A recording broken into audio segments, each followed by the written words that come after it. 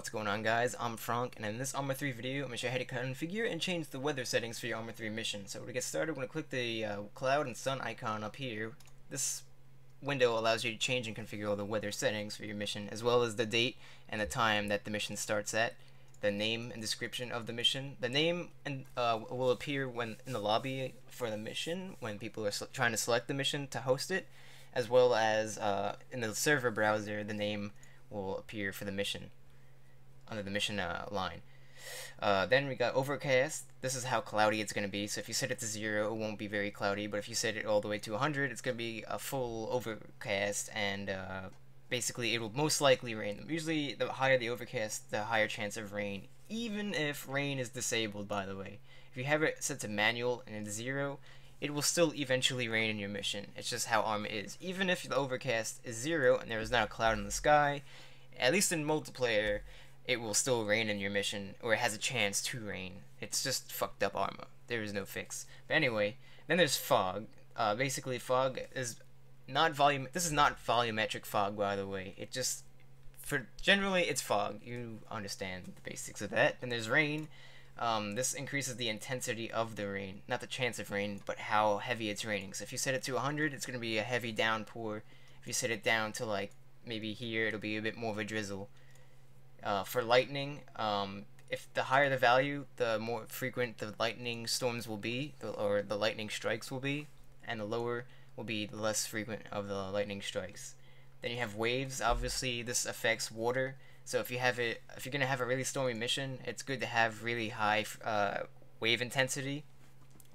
Basically, this is cool if you have like ships or diving missions where there's gonna be like big waves moving them around, because water physics does affect that stuff. Then there's wind. Wind actually also affects mods like AGM or ACE or CSC, whatever mod you're using that has wind in it, and this wind parameter is taken in consideration for that. And wind will also change the physics of how flags blow in grass and trees and stuff like that. Then you got the strength. This is the strength of the wind. So the higher the value, the harder the wind will be blowing. So if you have it really high, then you're gonna have a lot of wind resistance with your ballistics and ammunition, and also you'll see it blowing like flags and shit like that as well, harder. So if you're doing a sniper mission and there's a flag with near the target, kind of like that one Call of Duty mission in Call of Duty 4, then you could actually do that shit in ArmA 3 as well, more realistically.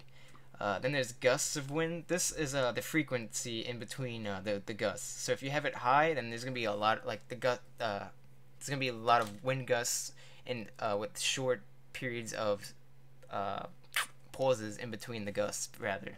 So if you set it low, like here, then it'll blow and then it'll wait a little bit and then it'll blow again, stuff like that. There's also wind direction. So this is pretty self-explanatory. I don't even know how to explain it other than the direction that the wind is fucking blowing. So there you go. And then there's time of change. So within the first 30 minutes of this mission start, by default, this is the value. You cannot set this lower, by the way. 30 minutes is the default and the lowest setting.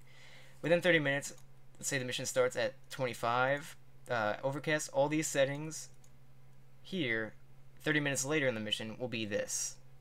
So typically, if you're gonna have a public server mission, maybe you want to set to like 4 hours or something like that, or higher. Who knows? You can do all kinds of shit with that, and it actually works pretty cool when you have storms actually rolling in and shit like that. Where because it's slowly transitioning, it looks way cooler in a multiplayer in a persistent missions.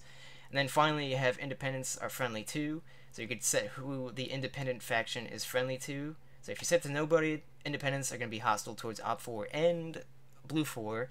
But if you set it to everybody, then independents are basically going to be friends with everyone. They won't engage Op4 or Blue 4. They'll basically be another civilian faction.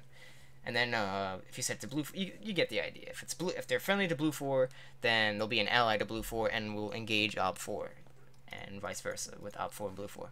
And that is it. Hopefully this video was helpful. Actually, oh, one more thing. At the start of the mission, you could set the date and the time right here.